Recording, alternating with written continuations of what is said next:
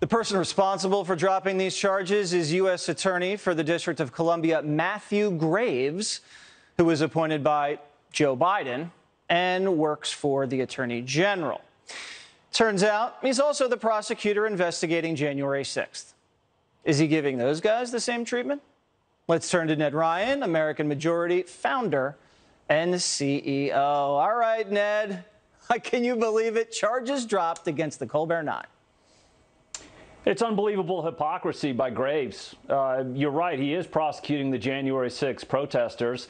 And to highlight the hypocrisy, more than 200 people have been charged, have pled guilty to parading on January 6th, which is a petty offense Class B misdemeanor.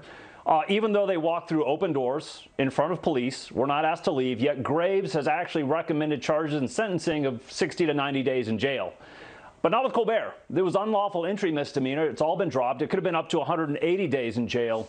But Graves didn't think that it was worth pursuing. Because again, Jesse, I think this highlights what I think a lot of people have started to realize, but I want to make this point. We have a bifurcated legal system here in this country, in which if you have the wrong political views or the wrong political connections, you have the book thrown at you. But if you have the right connections, everything gets dropped. And it's just a shrug as you walk away. And this is a serious problem in this country, because one of the fundamental foundational aspects of our republic is the equal application of the law, where all stand equal before the law is equally applied.